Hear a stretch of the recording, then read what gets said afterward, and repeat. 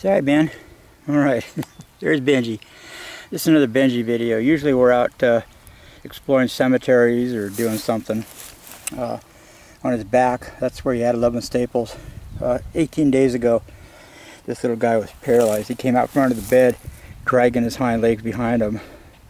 He went into Loomis Basin Veterinary Clinic Tuesday, 18 days ago, and he had surgery to remove something that was putting pressure on his spinal cord that had paralyzed him.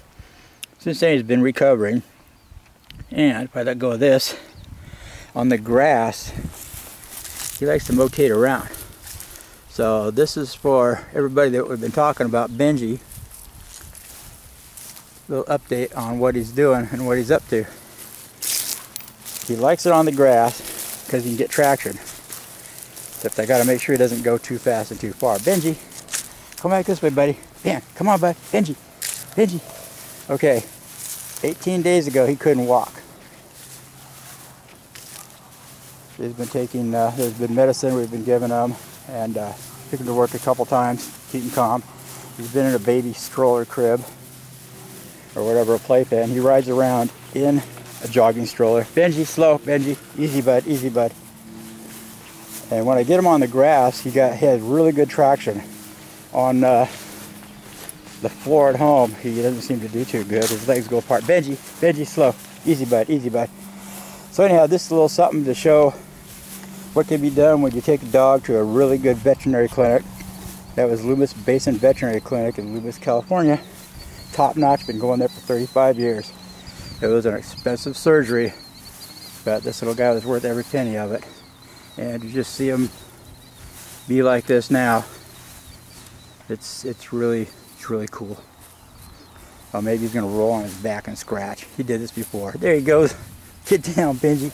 Rub that back, but oh yeah, oh yeah. For some reason, he'll dig in the grass. Ben, over here. He'll dig in the grass like he's something there, and then he just rolls. Gonna do it again, buddy? Let's get that camera out of my face. Let's go to PetSmart and get some treats. Alright, you're going to walk part way back to the Jeep, and I'm going to carry you. But those legs are doing really good. He couldn't do this 5 days ago. He couldn't do this. We could stand him up with a little help, but every morning when he gets up, he's done a little bit better, huh, Ben? And if I keep my shadow out of you. Good boy, good boy, good boy. Okay, slow it down, Tiger. Alright, there we go. And there's another Benji report. Benji, come here, bud. Good boy. Say good night. Bye-bye. Okay, Benji said he's not done walking. We're going to go slow. Heading back to the Jeep.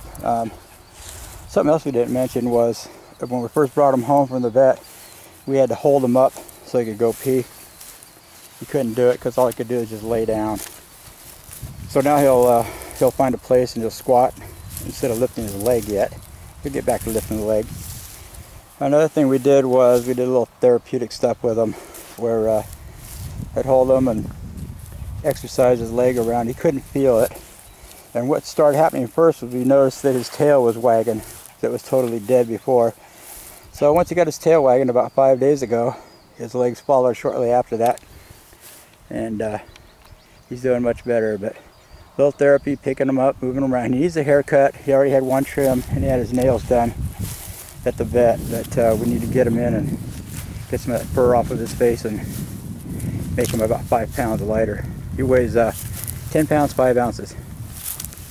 Okay, bud. Now are you done? Let's go walking back to the Jeep. But I'm going to pick you up shortly.